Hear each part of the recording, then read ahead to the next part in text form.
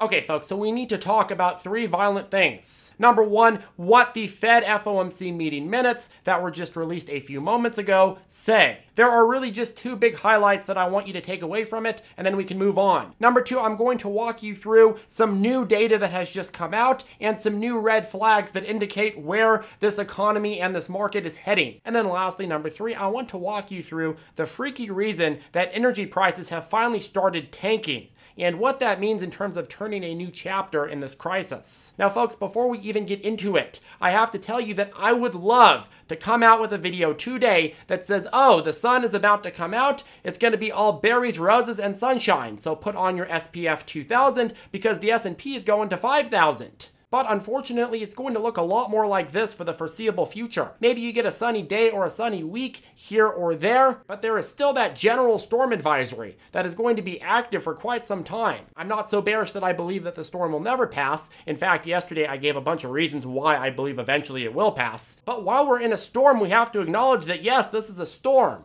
Yes, we have to be prepared, and yes, we need to stay informed on what the heck is going on. So timestamps below and let's get to work. Also, I do want to give a warm welcome to all of our new ZipTrader U members. We have had the biggest increase in new members that we've seen all year, and many folks have taken advantage of our 4th of July sale, and I am extremely excited to welcome all of you to the team. I also want to announce that we have gone ahead and extended our America 50% off coupon code on the program to this Friday, which means that if you are on the fence or you haven't had a chance to look over the program yet, you have a couple more days. Remember, coupon code America50, link down below. Okay, let's go ahead and start with the Fed. So if you remember, back on June 15th, the last FOMC meeting, the Fed made the last minute decision to be even more hawkish with rate hikes given the higher than anticipated inflationary reports that came out slightly before that meeting. And they decided to go with the largest rate hike since 1994. And the minutes today revealed what went into that process and most importantly, what we're going to see in terms of future hikes. At the top right column on page 9 of the minutes released just a few moments ago, it says, quote,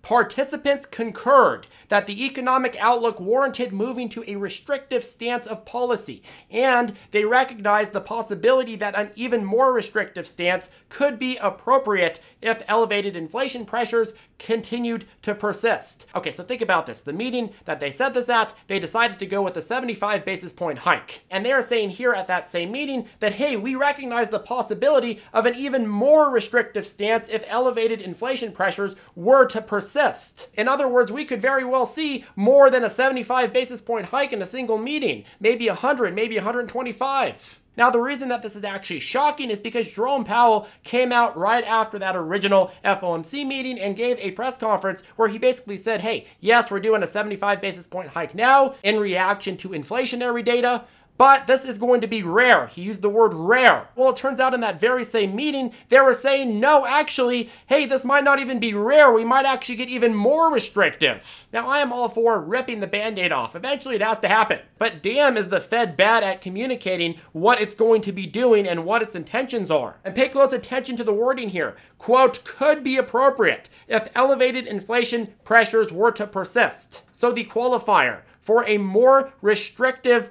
policy is simply elevated inflationary pressures continuing to exist. So reading between the lines here, what does that really mean? Well, it means that inflation does not have to continue to spiral. It just has to stay elevated and persistent, which means it could plateau at a high rate, and all of a sudden the Fed has their justification to get even more restrictive than the 75 basis point hikes. In my opinion, this is actually a lot more hawkish of a statement than the market may be even factoring in. I think the Fed here is basically saying, hey, we at the Fed are ready to put our big boy Powell pants on and try a decent amount harder to get this thing under control. If I had seen them say this statement here when I gave my criticism of Powell video back when he originally released his announcement, I probably would have been a little bit easier on them. They were certainly at least a step or two more hawkish than I had thought they were, and I think that markets think they are. Before this meeting, a 75 basis point hike was barely on the table. Fed was basically saying it was unlikely to happen even if inflation remained hot. Now they're basically saying that we could see a lot more than that even if inflation just barely stays elevated. So it certainly shows that the Fed is actually willing to get their hands a lot more dirty. And I think the reason why is because of this page 9 second column on the right paragraph.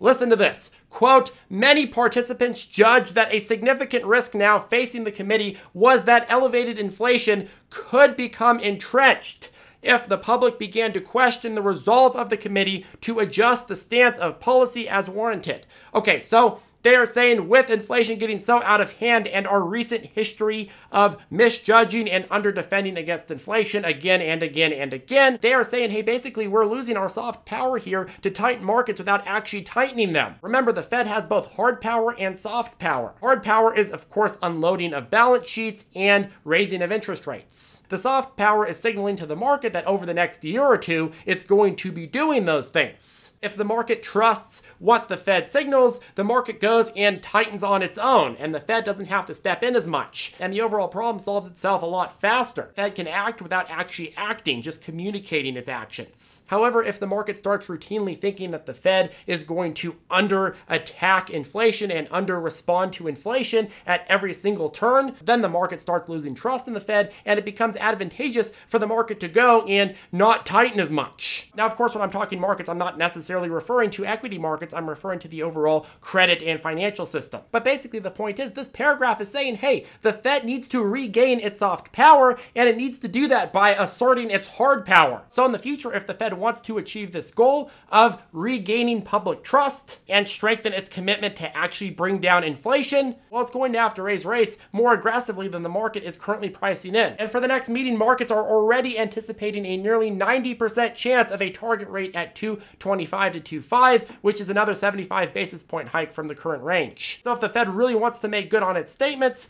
it needs to raise at least 100 basis points at the meeting at the end of this month. And will they do it? Well, markets don't really seem to think so. The immediate market reaction was meh, whatever. There's not a lot new that came from these meeting minutes. This time around, the Fed has tried to signal that they're going to be even more hawkish, but markets, I don't think they really believe it. Jerome Powell is a relaxed and single parent that lets the kid, the economy, basically do whatever it wants. Gives it chocolate and caffeine and it's spinning around all night, but eventually there's going to be consequences for that, and Jerome Powell can't do the minimum to discipline that economy. He needs to come out and put his foot down, or this is going to continue to be a troublesome trend. Okay, let's go ahead and move on to the new data. You've now had the Atlanta Fed's GDP estimator go from projecting positive growth in Q2 to now negative, and we talked about that last week, but now it's moved even farther negative. Before it said -1, now it says -2.1%. And the official read on Q2 comes out July 28th, a day after the next Fed meeting. If it is negative, we'll be officially declared in a recession. That is going to be a freaky deaky week. Imagine if the Fed decides to be more hawkish, and then the next day, all of a sudden, hey, he's getting more hawkish into a officially declared recession. Of course, the quarterly GDP reports, the original ones, tend to be a little bit more biased to the upside. For Q1, for example, you had a contractionary quarter, but then it turned out that after a few revisions, it was even more contractionary than we had thought. So I wouldn't be surprised if Q2 is the same, but still something to know about. And you go over to the yield curve, which you should yield before you look at, but as of right now, the much looked at curve of 2 and 10-year yields has now inverted not just once, but twice. An inverted yield curve happens when short-term rates are higher than long-term rates, which means that markets are pricing in a high likelihood of a recession, a high chance that short-term lending is more dangerous and more risky than long-term lending, and thus the higher rate, which is usually the opposite of a healthy market, right? And yield curve inversions have historically predicted every single recession since World War II. According to Bespoke, when the yield curve inverts, there has been a better than 2/3 chance of a recession at some point in the next year, and a greater than 98% chance of a recession at some point in the next 2 years. We are now on the second inversion in this cycle. And I know that we talked about this back in April, the first time it inverted, but a yield curve basically inverts when markets start growing really unconfident about the Fed's ability to control inflation without destroying the economy and forcing a recession.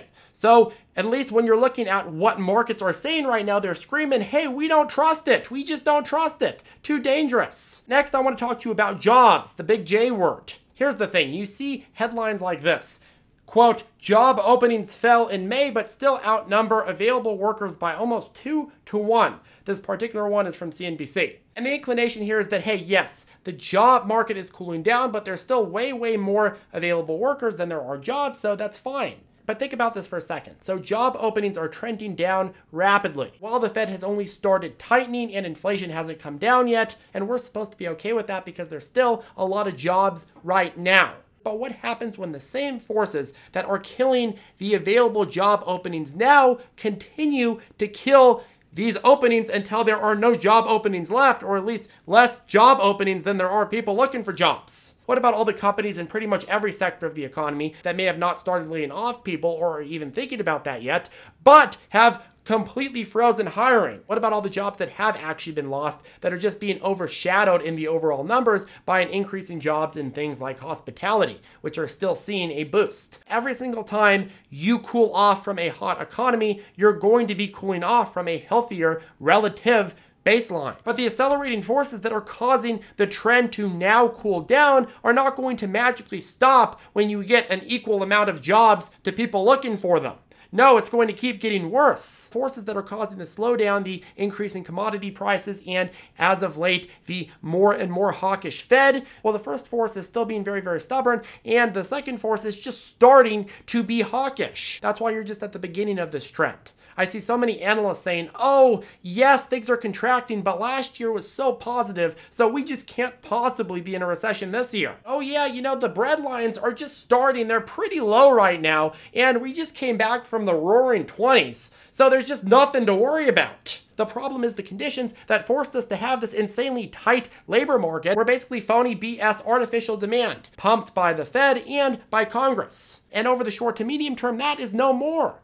And in fact, in the case of the Fed, it's being pulled. But seriously, Charlito, how can unemployment be so low and we can still be heading for a recession? Doesn't make sense. You can't have a recession if unemployment is low. Charlie, well, remember, unemployment is a lagging indicator. Companies start seeing less and less economic activity before they start dropping people, right? You don't fire people before you see less spending, right? That doesn't make any sense. You first stop hiring, and then, if necessary, you start laying people off. Right now, you're just really seeing a broad freezing of hiring. Certainly, there has been some layoffs and some firing, but overall in the economy, it's mostly freezing right now. So the data on unemployment is very, very lagging. So that's 1948. The unemployment rate hit its lowest point at an average of 4.3%, and then within the next year, a recession started. The only exception was in 1989, where it took like 15 months to start a recession, but still, most of the time, pretty fast and much faster than that. And overall, the unemployment rate the month a recession started averaged at 4.7%, which wasn't a huge difference on average between the low at 4.3%. So right now, we are in this extremely tight labor market, and unemployment is at what? 3.6%. And the Fed has started prioritizing price stability over employment. They have signaled very clearly that our focus now is on price stability, not employment. We think the labor market is very, very tight, so it's time that we focus on inflation. Inflation is the bigger problem now, which means what? Well, it means the trough in terms of unemployment in the cycle is about where we are right now. Now, historically, recessions tend to start between 0.3% of the unemployment trough. And in fact, in about 6 of the last 12 recessions, unemployment troughed under 4% like we are now, before shortly after falling into a recession within the next 12 months. Now take a look at this chart for a better picture on what I'm trying to say. This showcases the unemployment rate since 1945, and notice a clear pattern here. Unemployment rates do not find a low at the beginning of a recovery. They almost always find a low at the very end of it. Why? Well, because a recession increases unemployment dramatically, the Fed and Congress come in and pump the economy, and then boom, over time, employment goes back down. But eventually there's a side effect of trying to run the economy at 100 miles per hour. Inflation or some other structural issue or some big economic calamity happens, and the economy going 100 miles per hour crashes, falls, and explodes. It tends to be the case that the economy goes the fastest and unemployment is at its lowest right before it reverses rapidly into a recession. A labor market that's historically tight has historically marked a period of time where you're just about to enter into a labor market that is extremely weak. So when you hear someone say, oh, you know, the unemployment rate is way, way too low for us to have any chance of a recession, well, either they are gaslighting you or they are just not looking at this last 50 years of data. The fact that we are near record low unemployment while inflation is at 40-year highs is testament to the fact that the economy has been running so damn fast that it can't breathe. Lastly, let's get oiled up because it's time to talk about oil prices. There are some good and bad things happening here. So oil prices are dumping. Dumping may be too strong a word, but they've gone back to early April levels. And that's a great development. One of the biggest indicators of a turning of a chapter in this crisis is oil prices peaking and coming down. Now, I'm not going to say that we're there yet, but of course there are two possible reasons that oil prices can go down. One of them is very good, one of them is very bad. The first reason oil prices could go down is because the supply of oil is increasing. Whether that's producers producing more oil or Russia ending their war in Ukraine, whatever it is, oil supply increasing. And while production and supply is getting better at a snail's pace, that's still not the reason that oil prices are dropping. The main reason that oil prices are dropping is because of that dirty R word, recession. According to Fortune, Citigroup came out and said crude oil could collapse to $65 a barrel by the end of the year and possibly even slump to $45 by the end of 2023 if a recession brings on a destruction in the demand for energy. Right now, prices are at 98. If they went down to 65 or 45, oof, that would be great. Now, this is an interesting take because it's one of the first times that a major bank was seriously considering that an incoming recession would be bad enough to take down demand so hard that it fixes our overpriced oil problem. And there's really two major narratives fighting out right now and trying to factor themselves in to oil prices and oil risk. The emerging one is the Citigroup narrative. And the other one is this JP Morgan narrative that says that global oil prices could reach a stratospheric $380 a barrel if Russia were to retaliate against sanctions. So here you have two different sides. One side is saying basically, hey, we're heading into a recession that's going to be so bad that oil demand is going to drop substantially off a cliff and oil prices are going to come down as a result. The other side is saying, hey, actually Russia is going to retaliate so heavily that the supply of oil on a global supply chain is going to be reduced so much that oil prices are going to go up like 3x plus what they are today. If oil prices go up 3x what they are today, we're going to be spending a lot more of our overall GDP and purchasing power on oil, which basically guarantees a massive stagflationary recession. So both situations, you get a massive recession. And right now, markets are kind of betting that the first scenario is going to be more true. And of the two evils, it's definitely much, much better if the first scenario does come true. In fact, the faster that oil prices drop in preparation for a recession, the softer the blow of an actual recession is going to be, the less the Fed is going to have to crank down on inflationary pressures because the less aggressive they're going to be, and the faster that we can see the other side of this. So if the narrative that oil demand is going to be destroyed continues to get priced into oil prices today, that can actually really help the economy by reversing how painful it's going to be when we're actually in a recession. Anyways, folks, that caps off today's video. Make sure to hit that ravishing like button and subscribe if you want to keep up to date and informed. Coupon code America50 on ZipTrader U will still get you 50% off our program and lifetime access for that one-time fee. We extended it so it now expires on Friday. And if you want to get up to 10 free stocks with our link to Moomoo down below, make sure to check them out if you haven't already. Very good trading app, and 10 free stocks is one of the best deals in the industry. I think it might be the best deal in the industry. I've never seen a trading app do 10 free stocks before. So it seems like a pretty good opportunity to try something new. Have a good one, folks, and we'll see you in the next video.